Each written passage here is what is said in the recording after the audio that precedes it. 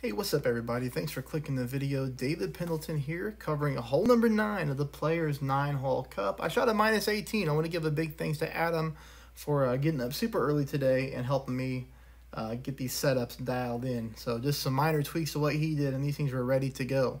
Hole number 9 though, man, appreciate the setup, Adam. You did a great job here with the Saturn play, a heck of a lot better than the shot that I played in the qualifying round. This is going to make the shot fun too. So max back, 1 bar of side spin to the right. You're going to notice here, I kind of turn my screen around and zoom in to make sure that I got the setup right. You're going to notice here that when the spin is applied, I am looking for that very last little bounce where the ball guideline curls down onto the green, just to be on the left-hand side of that dark green square. Okay, that's what I'm looking at. Hopefully that makes sense when you see it here, but that's my setup spot. I pull it 10% mid, and we get this ball very nicely into the cup for a hole-in-one. We'll take it.